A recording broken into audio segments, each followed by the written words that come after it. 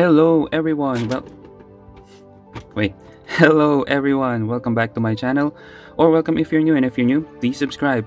And today we are going to review the new Savior Perseus from the B-191 Overdrive set, which has a very big box. I'm not gonna show the box anymore. This is quite a late unboxing. Well, it's not really an unboxing anymore. I do get the Beyblades late. I'm not a seller and I don't have access to early releases, so yeah, my unboxings are always late. But to make up for it, I try to review the Beyblades as detailed as possible. So we're going to start with Savior Perseus and the new DB launcher. So let's begin. So this Beyblade comes with 3 parts that are old and 2 parts that are new. Let's start with the old parts. The Savior blade, you've seen this before with Savior Valkyrie, has rubber, and I really like the white and gold. If you know me, my favorite Beyblades are colored white. So yeah, this is going to be part of the collection. I'm probably not going to be using this in battle since I do have 2 Savior Valkyries here that we can use. Next is Giga, the second heaviest DB disc, not including the Nexus and S gear combination. When we're talking about just the metal part, this is the second heaviest. Really good. And my favorite, one of my favorite armors, 3. Really good for Beyblades that have 3 contact points. Now let's go and proceed to these 2 parts right here. The Perseus chip is the heaviest DB disc. It has metal underneath, as you can see here. There are rivets and they are placed more on this part right here, not really on the centerpiece, so they have more outward weight distribution. This is better used on attack combos. So yeah, really good part. It's a good thing that they released it this early. And yeah, back then the only way to get it is to win the rare Get battle or win it from auctions and buy it really at a high price. So really good part right here. And now let's take a look at bearing half dash. I'm calling it half dash because it's not entirely dash.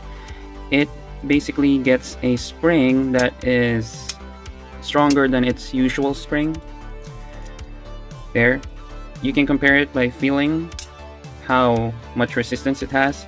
Now in case you can't feel the difference, there is also another way to test it, and it's like this. You put it in a combo and then we're going to unlock it and see how far it shoots out. Let's go. There, as you can see, that one was pretty strong. Now let's try the regular bearing. Actually, I think the red bearing has the best spring out of all the old bearing drivers. So let's try. Okay, so I think this one came out stronger compared to this, but again, out of all the other bearings, I think this one was the best. But now this one is. So is this going to mean that bearing is going to be used again in tournaments? We do not know. It's still up for testing. Probably.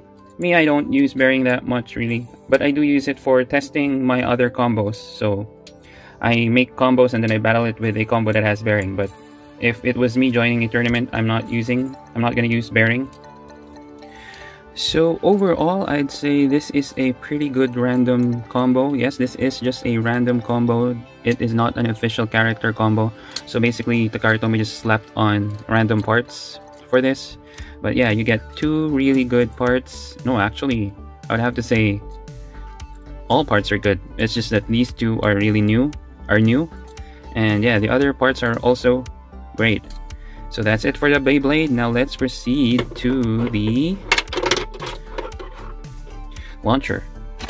And we have here the new DB launcher, and while we review this, we're going to have the Savior Valkyrie's power launcher as well. So there are only 2 major differences except the colors, alright? Not including the colors. That's too obvious.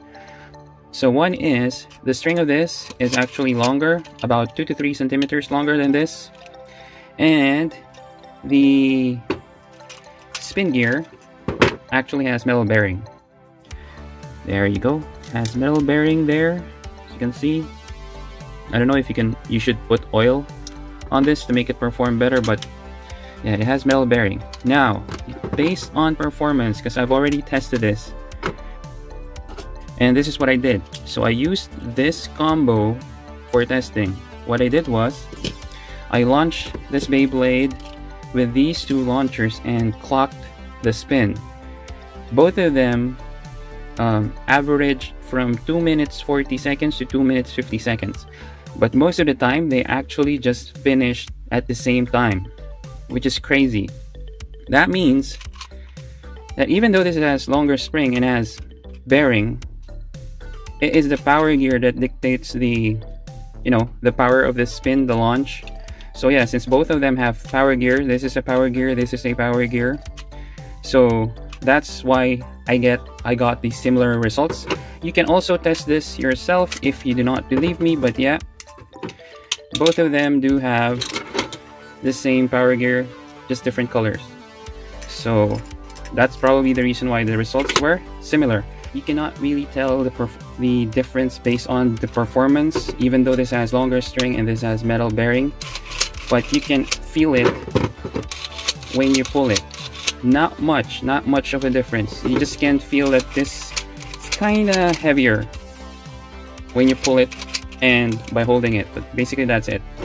In terms of performance, not much of a difference. Now, what are the two things that I don't like about this?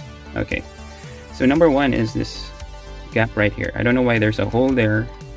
What's the purpose? Are you supposed to attach something here in the future? But they could have just closed that up.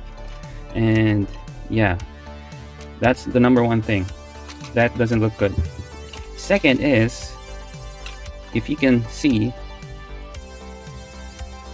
this sits lower compared to this. This has a thicker part right here compared to this one, which means that in tournaments you might have a problem. Because remember, in tournaments, both of your Beyblades should touch the stadium at the same time. If your launcher has a lower Beyblade connector, that means there's a chance that your Beyblade would hit the stadium first, and that's a foul. You might get a penalty, right? So don't worry, it can be easily resolved. All you need to do is either elevate your hand from your usual launching stance, so you can just raise your hand and make sure that your Beyblade is aligned with the opponent's Beyblade, or you can practice your timing and not launch at the same time. So do you get my point? This is going to be a problem in tournaments, but if you practice, then it's not going to be a problem.